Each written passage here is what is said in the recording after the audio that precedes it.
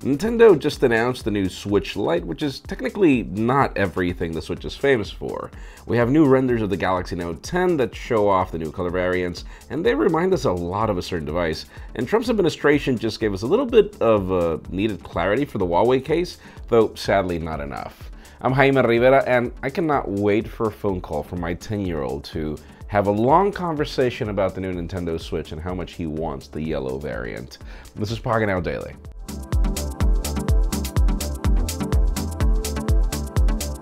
The official news today begin with deals. If you're in the market for a new Pixel, probably you received the promo code email that I received too, where you get up to $300 off a Pixel 3 or Pixel 3 XL.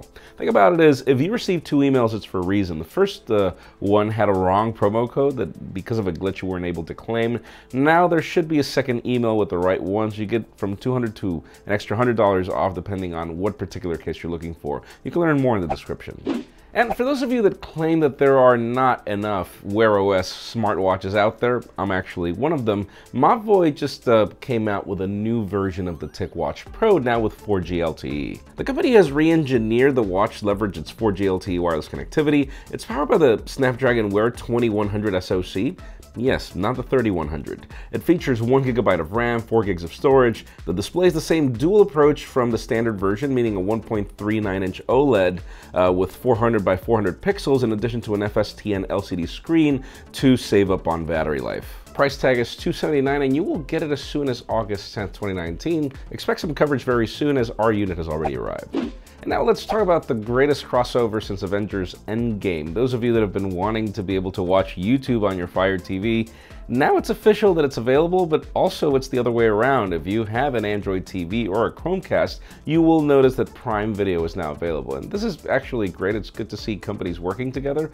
I don't necessarily see any catches as to loopholes they have to go around to be able to purchase content or anything, which is great, but I'll be giving it a try soon and I'll let you know if it's actually that way. Obviously, again, it's great news. And now let's discuss the Huawei ban in the United States, and specifically the fact that we had President Trump claiming that he was going to ease the ban on the company, but we didn't really get any specifics as to what. We finally get clarity until today. U.S. Commerce Secretary just said that they would issue a license to products that are not a threat to the U.S. They did say that Huawei is still on the entities list and doesn't change the scope of items requiring licenses. We still don't know if they can use Android or not, but we do know that Intel and Qualcomm have been silently rooting for the government to ease the ban, as they state that smartphones and laptop servers are not security issues. Just to give you an idea, Huawei spent $11 billion purchasing US equipment last year, so obviously a ton of companies are being affected right now. Let's see how things evolve, as obviously Android is our biggest concern here.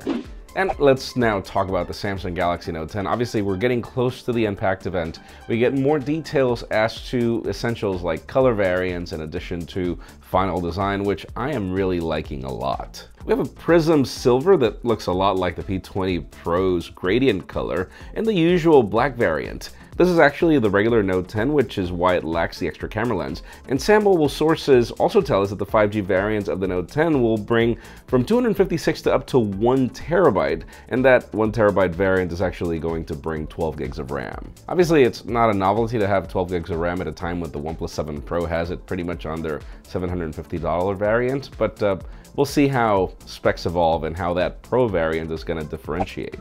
And finally, the hottest news today have to do with Nintendo's announcement of the new Nintendo Switch Lite. For those of you that have been wanting to pay less for the Nintendo Switch experience, it's here, but there's a catch. See, usually Lite versions of a product are just less powerful devices that provide the same experience or a slightly watered down one. This one is not. Think of the Switch Lite as more of a DS or Game Boy that can play Nintendo Switch games. This means that this is a handheld only device, so it won't come with a hub in the box and you can't just buy one and connect it to your TV. That won't work. Technically, you can play all existing games, but Nintendo made so much emphasis on games having to mention that they support handheld mode that it does make us think that we might see games that won't work in handheld mode in the future. The Joy-Cons are also built in, so don't break them. I've already replaced the pair on my Switch. Still, they do bring improvements and better directional controls as alternatives to the joysticks. This also means that controls don't have vibration or motion supports, but you can pair a standard set of Joy-Cons with it, obviously sold separately. Really, the only benefit over the standard Switch is improved battery life thanks to a better chip placement. Color options will be yellow, gray, and turquoise, and expect the launch in September for $199.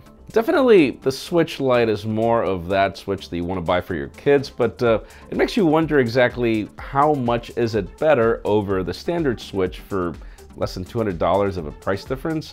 It's not really that significant if you think about it. Let us know in the comments down below, what do you think? I mean, do you like the Switch Lite? Do you not like it? Because in my case, for me, the whole concept of being able to dock it and undock it is really what makes the Switch special for me. I honestly don't, but we will definitely review it, and I could probably be wrong. Leave us a comment down below, let us know what you think.